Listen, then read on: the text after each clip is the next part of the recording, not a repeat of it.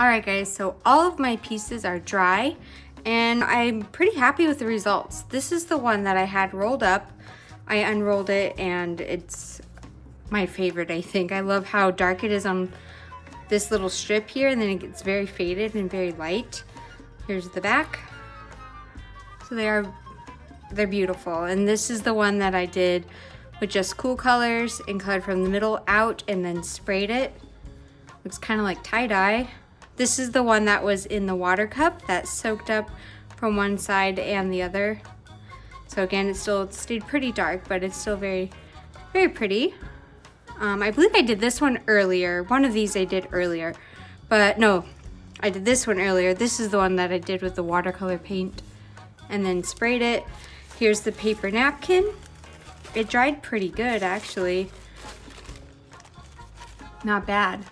And then I did this paper napkin earlier, and as I told you, it did rip. This one was just with marker, and this is the one I did with the watercolor paint. All right, so we're gonna turn these into paper roses. I'm gonna just work with one piece at a time so it doesn't get too confusing. So I'll actually just start with this piece here. And I already collected my supply. So I found these sticks outside, and you're gonna need some yarn or string, a pair of scissors, some liquid glue, and your paper towels. Now I already cut mine in half, so it was one full sheet, and then I just cut it in half. And you're going to be working with one piece at a time. So I'm going to actually take this one and fold it in half. And then I'm gonna fold it up just a little bit, like this. Then I'm going to take one of my sticks and I'm gonna get glue on the tip of it. So I'm really just going to dip it in. So I don't have a whole lot, just enough to kind of hold it in place. So I'm going to lay it on the end and then I'll start rolling. When you start rolling these up, I discovered that you want it to stay, how do I say this? Kind of loose. So the bottom is gonna be tight, the top stays kind of loose. Does that make sense? So, and also as I'm going, I'm letting it roll down the stick a little bit. Try to keep that one part folded. You just kind of have to maneuver it a little bit yourself so it can take the shape of the rose. And if you find a shape that you like as you're going, let it stop, let it be.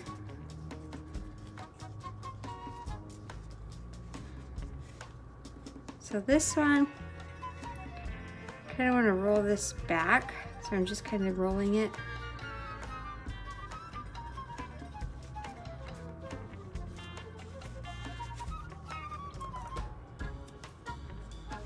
Yeah, that's starting to kind of look like a rose. So from here, you can leave it right here, leave it like this, or add another layer. If you add another layer, it will get a little fuller, but just know that it's going to cover up what you have already. So if you like the way that looks, I'd stop there. With this rose, I just did one layer. Sorry about the light. I just did one layer and then I stopped there, and I just kind of manipulated the tips of the, I guess, the petals, and I just curled some of them down just to give it more of a rose shape and a rose look. And then I took my twine and just started wrapping it around just to finish and hold everything in place. So I think that's what I'll do. I'll try with this one. And it works better if you're manipulating these ends after you tie it on. So like, you're gonna wanna tie your yarn first and then do your maneuvering, okay? So I'll cut a piece of yarn, twine, take one side, create a loop, put the tail through, like this, like a lasso kinda, put your rose through,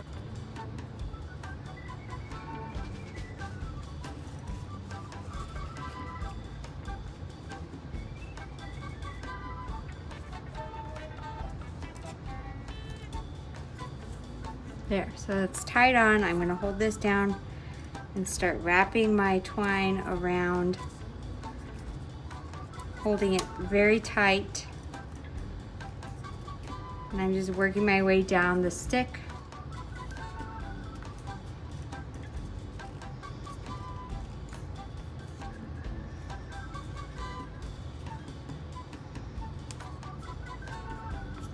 When I have about that much left, I'm gonna make another loop and tie it together. Actually, not a loop, I'm sorry. I'm just going to tie it to that piece. It's tricky.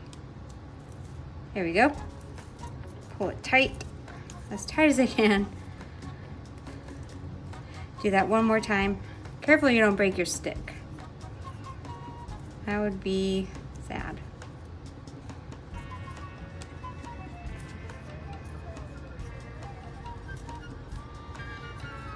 If you have felt or foam paper, you can even make leaves for your roses. So, okay, so I have that on there. Just gonna trim this back a little bit.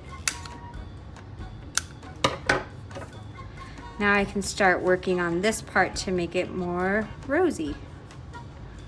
So, to get those to curl back, I get a little glue or something on your fingers, and it helps to grip that paper towel. You don't want to rip it either.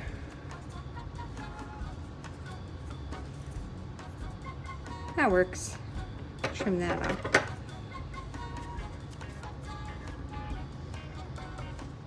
There.